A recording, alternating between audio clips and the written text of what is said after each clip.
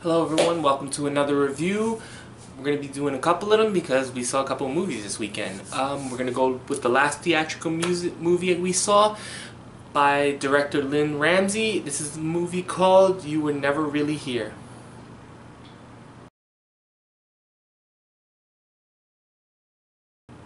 You Were Never Really Here, starring Joaquin Phoenix playing the character of Joe.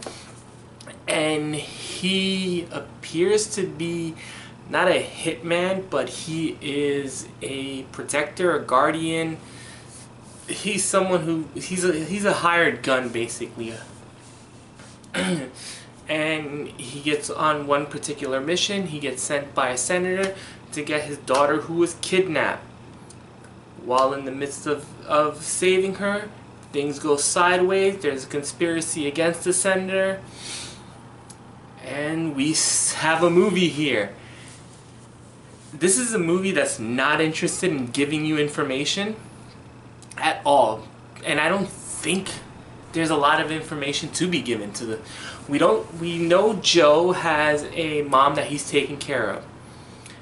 We know through, or we can deduce through flashbacks that he used to be in the war. He was kind of abused when he was younger. As to how, it's never told, because once again, this is not information that's told or given to us. This is all stuff we see.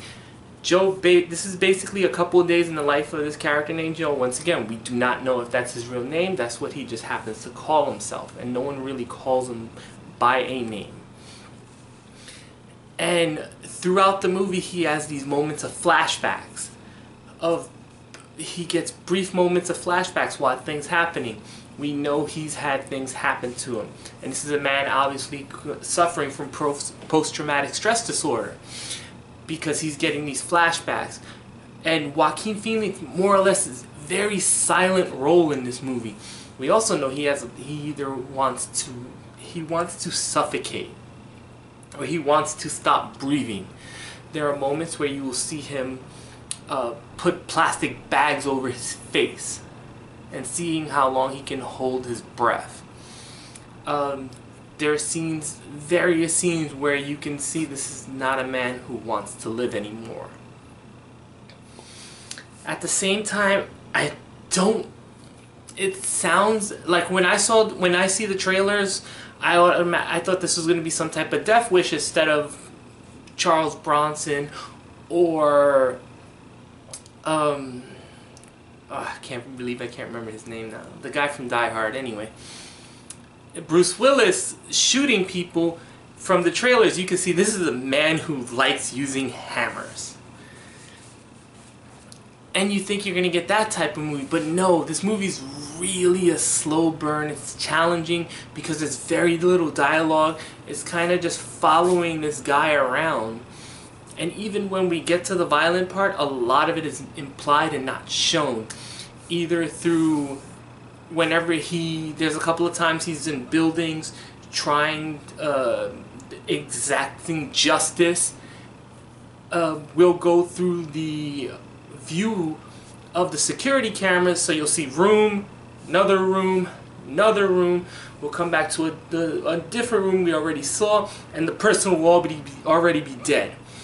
Or you'll see him swing a hammer, and the person he's hitting is either on the outside of that screen, so you don't see the violence. And that happens a couple of times in this movie. But trust me, it does earn its R ratings in a couple of different places. Joe is obviously not only seeing conflicted, but you can also tell at times he is a caring person. He has his mother who he takes care of, who seems to be the only person he has any type of connection with. And we see when he's with the little girl, Nina, that he does care for her, even though it's not his. You know, he has some type of compassion in him. But he has issues. He has huge emotional issues. Whenever he's alone, there's a scene in a bathhouse where he has a towel on his face and he's doing some type of ritual. And just in that one scene, there's a lot of different things you can get out of it. But once again, this movie's really challenging because there's not a lot there. You have to this movie only has an hour and 30-minute runtime. but it feels it because of just all the traveling, all, you know, things are happening and there's no explanation to the audience. You kind of have to piece things together. This might be a movie you have to watch more than once, but would you want to watch it more than once is my issue, and no, I don't. The sound design is interesting in this movie. If it wasn't for the sound design, I probably would have fell asleep, because there's only so much you can take of just scenes of like everyday life, but everyday life being told in silence.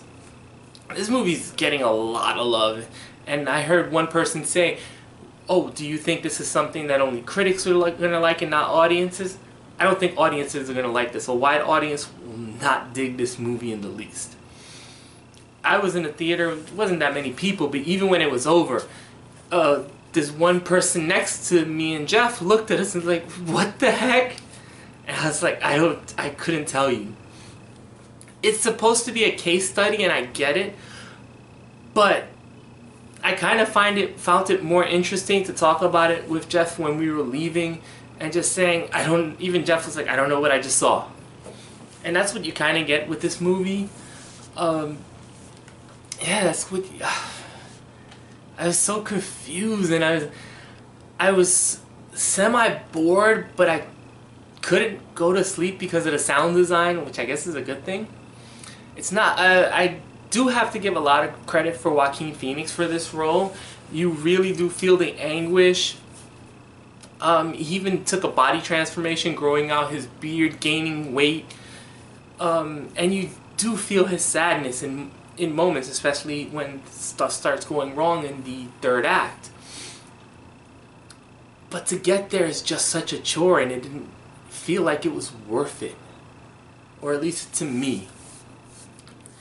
Like I said, this is only an hour and 30 minutes long, and it felt, so you feel every second of it. And you can take that for better or for worse. If I had to, I give it a 3.5. I know this is like high. This is like 87% when I was looking at it a little while ago on Rotten Tomatoes.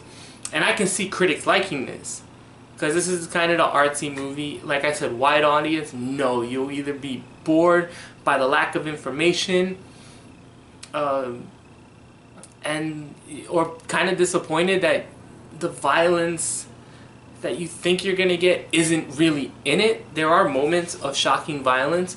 And I will say there's this one part at the end that was kind of played for a laugh, but at the same time it was shocking at the very end. I'm not going to say what it was again, but I was like, we were like up in arms when it happened. Like I said, I wouldn't recommend this. If you're an average moviegoer, nope. If you like being challenged, like being thought-provoked, and like putting puzzles together, this might be a movie you would enjoy. But remember, this is an R-rated movie, and there are acts of shocking violence. But most of the time, it was just, I was confused on what I was supposed to be paying attention to, what I shouldn't have, what message I was supposed to be getting out of it. And it just didn't captivate me in the least. So, yeah, I wasn't a big fan of You Were Never Really Here. If you happen to see it, you might disagree with me. Rotten Tomatoes does, so if you do, and you saw this movie, it was only running in limited release last week, only in New York and LA. This week is rolled out a little bit wider. If you have seen this movie, please comment below, let me know what you thought of the movie. Like, subscribe, and be back again later on with another movie review. Bye and enjoy.